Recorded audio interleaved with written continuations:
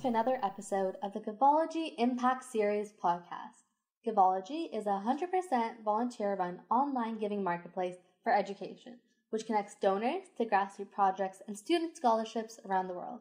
Each episode, we share the stories, advice, and inspirations of social entrepreneurs and changemakers around the world.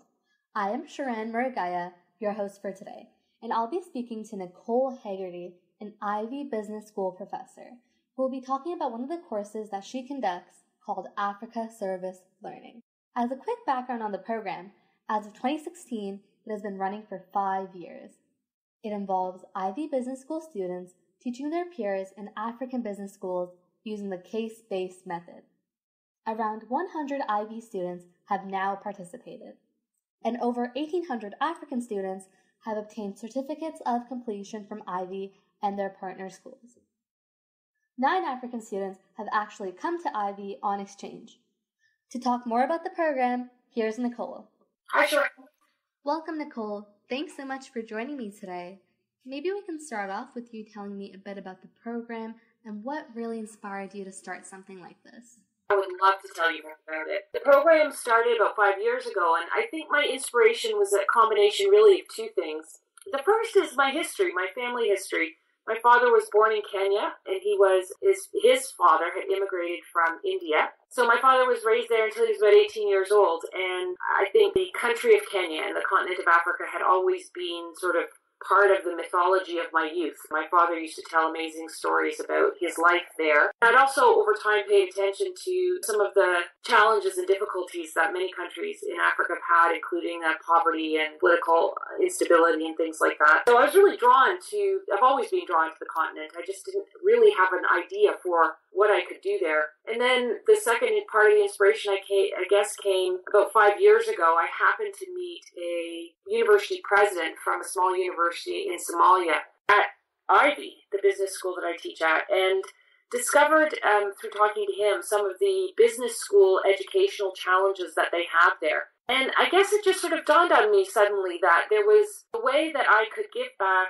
to the continent by creating a program that would bring the best of what our school and our students are capable of doing to African business schools. And at the same time that we could be showing them how case method can really help develop business students and their business capabilities there, it would give our Ivy students a chance to have an amazing experience, learn some important things about the world and important business things about that continent, and also learn a lot about themselves. So that was really, my inspiration, partly history and partly the opportunity I have through the Ivy Business School to meet incredible students and to get a chance to live a teaching philosophy that I really believe in, which is getting students out to the world to experience it. That's really great. I think it's such a great initiative. And I'm still coming to Ivy. I've never heard of anything like it as well. It's pretty unique, but it's also pretty demanding, and that's why I think it's not an easy program to run. And so I think that's why one of the reasons why you don't see a lot of schools try and do something like this.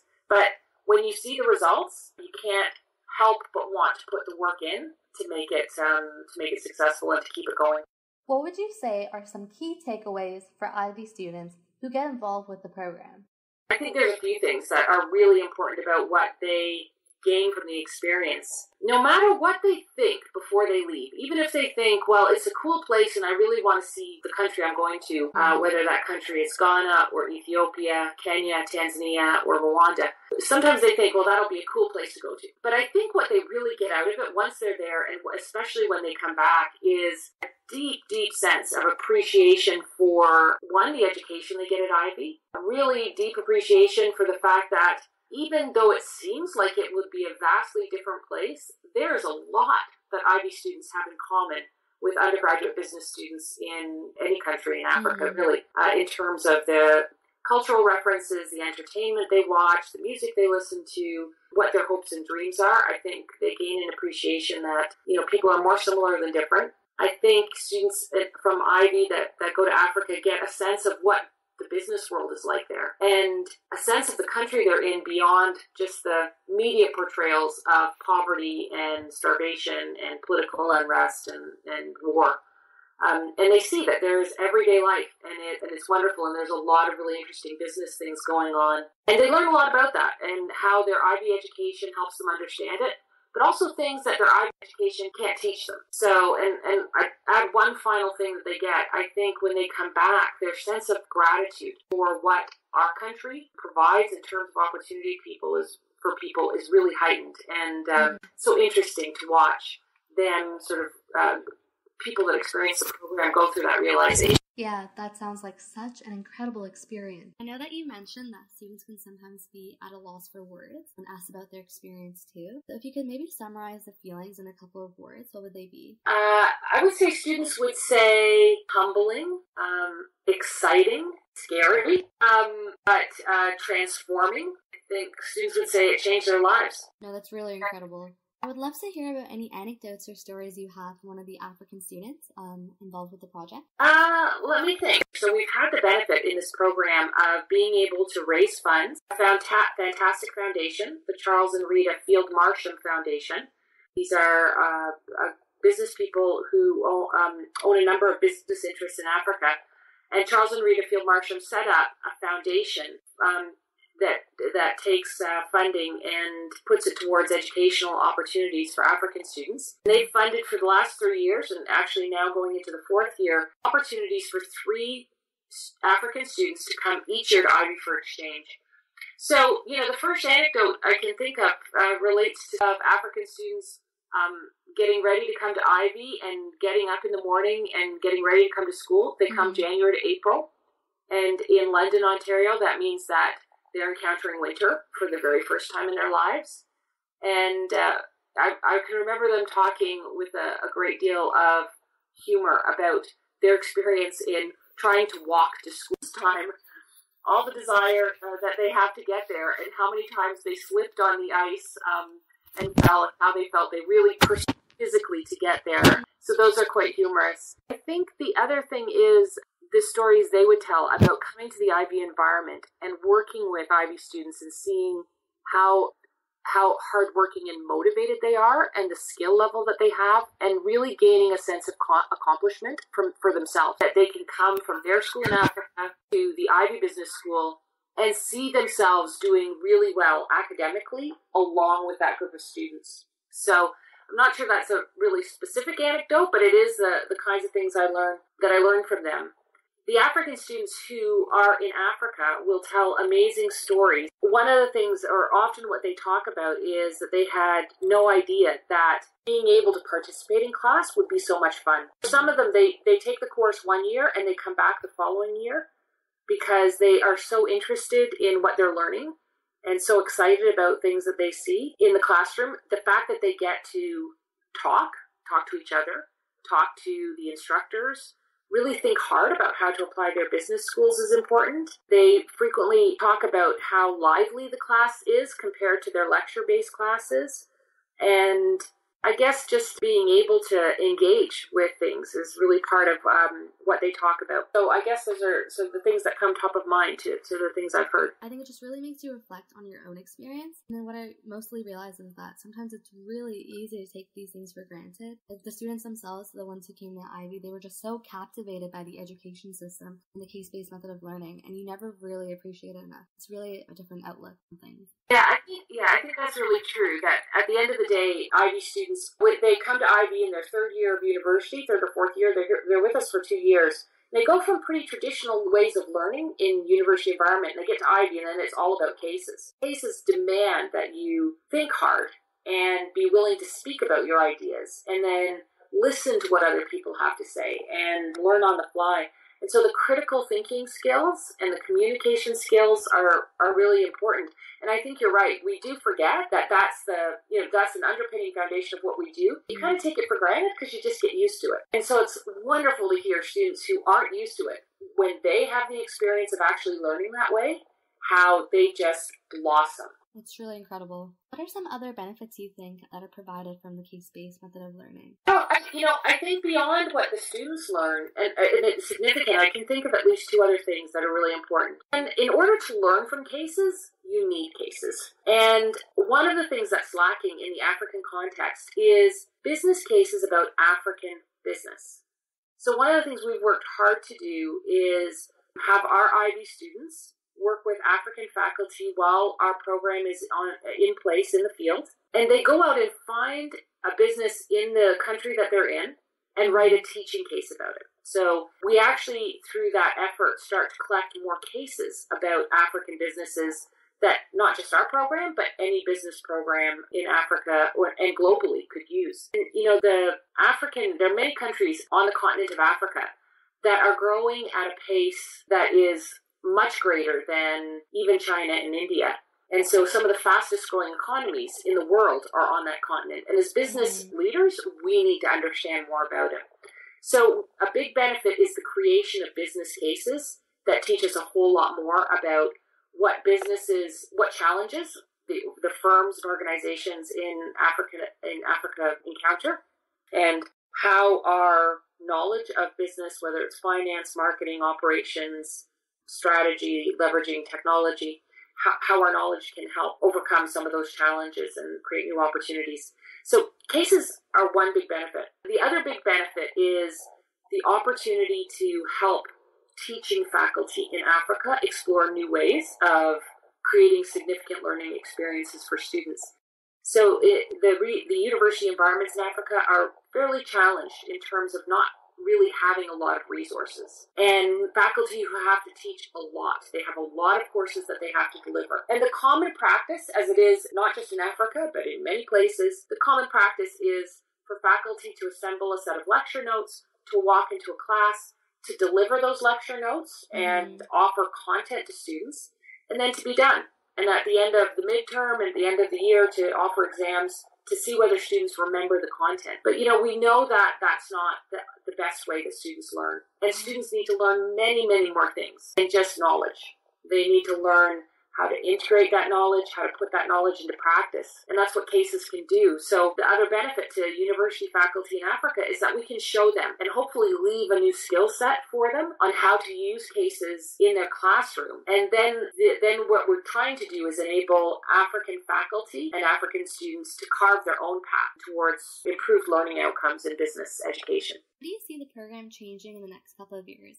And what kind of changes would you like to see? Well, I would love to see the program continue, and I would love to see it expand. And in order for that to happen, we actually need money. We need to be able to generate more funding to accomplish a few things. In my dream world, our program offers more structured workshops for faculty. I do a lot of workshops as part of my service to the schools that we work with. So I offer from half day to 1 day to as many as 3-day free workshops for African faculty to learn how to work with teaching cases. But what I'd really love to see is opportunities for African faculty to visit and observe case teaching in action at Ivy. And so they have such limited funding, we need to find funds to help provide travel bursaries for faculty development for African faculty. That's a big need. Another need is we're creating case material, but there is a huge need for and a big opportunity for African faculty to develop their own cases. It need not just be in business. This could be in health, media and journalism, the hard sciences. There's all kinds of types of cases that bring real world practice into the classroom that could be developed. And I'd really like to fund an initiative to create case-based education and teaching excellence, almost like a center for teaching excellence for African cases in Africa, and to help organize that effort so that the teaching development activities and the material development activities can continue and actually be accelerated. A few cases a year, while it's great, it's better than nothing, it isn't going to create a kind of momentum for change that will really help African business schools and African universities advance their agendas to produce university students and business leaders and leaders in their country who, can take on some of the really difficult challenges that these countries have. I really hope that all of these changes come about in the next coming years. And I also just think it's really incredible that you've started something just so powerful. It's really great. Thank you. I have to say, I've loved every minute of it. It's been a lot of work, but I have to also acknowledge I have had a lot of help. And the people I would like to thank the most are those 100 Ivy students who have gone before, who on their efforts before we go and their efforts when they come back are all part of helping to build the program and refine it and improve it and create great experiences for the next group of Ivy students and the next group of African students that we work with. What is something that you think you've learned or found to be truly rewarding after starting the program? I think what I knew, I think I always knew that this generation of young people at university, I'm going to talk about the Ivy students in particular, I think I always knew how interesting and motivated and how their individual and personal searches for meaning, how important those things were.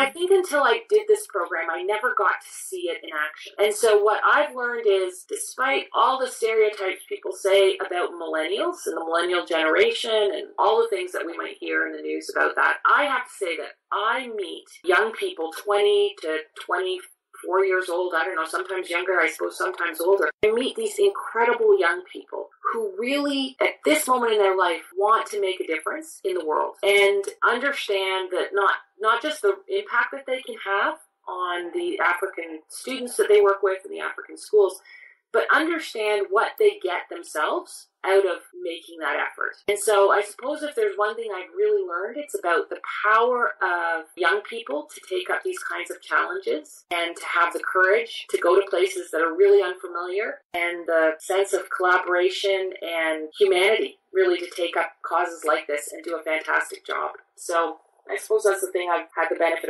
of seeing in action the most. Do you have any plans to travel to Africa anytime soon? I most certainly do. Probably in October of 2016, October and November, I have plans to do a presentation at the Global Business School Network conference in Ghana in November. And that is a gathering of business school deans across the globe who are interested in helping to develop business school education in Africa. So very excited about the opportunity to present there. And I'll be traveling to some of my partner schools in Ethiopia, Rwanda, and Ghana to continue to build partnerships there. So I'm very excited about that.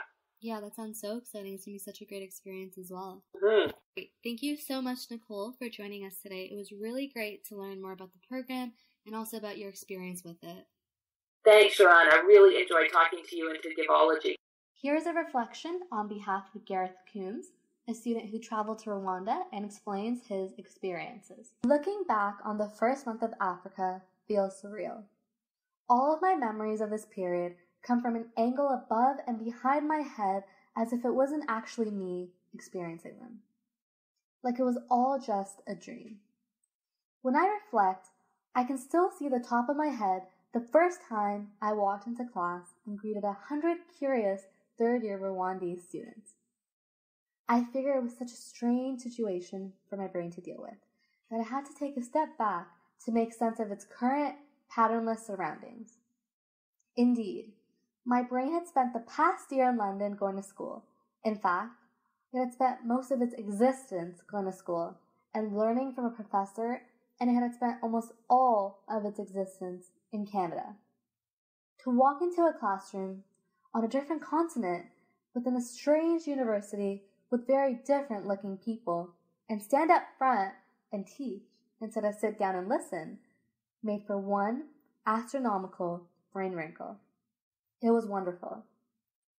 Thousands of brain wrinkles later, I'm sitting here and trying to pick out one single experience that changed my viewpoint, but the whole picture is so much more beautiful. Each little experience has weaved itself into my tapestry. I can still hear the pride in the voice of a boy selling eggs on the street during one interview because he had just married his wife. I have this vivid image of him twisting his wedding ring, the small brass band on his finger, as a familiar habit of comfort.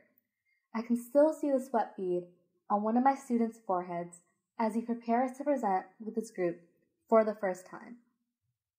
I can remember this fierce look in the eyes of our second-year class representative as he discusses African politics and its history of independence. I will never forget feeling my heart twist into a knot when I looked into the eyes of a pastor and friend, while he shared with us some very dark memories. I remember watching one single tear roll down his cheek. These kinds of experiences came out of the blue. They caused my brain to extend itself into regions and understandings far beyond what it had previously been capable of. Through this minutely short but infinitely dense period of time in Africa, I have gained hundreds of new friends with completely different outlooks on life. My capacity to understand what it takes to be a human has compounded exponentially. I really couldn't have asked for a better summer. Thanks for joining us today for the Givology Impact Series. Givology is a 100% volunteer-run online giving marketplace for education, which connects donors to grassroots projects and student scholarships around the world. To learn more and support our work, please visit givology.org.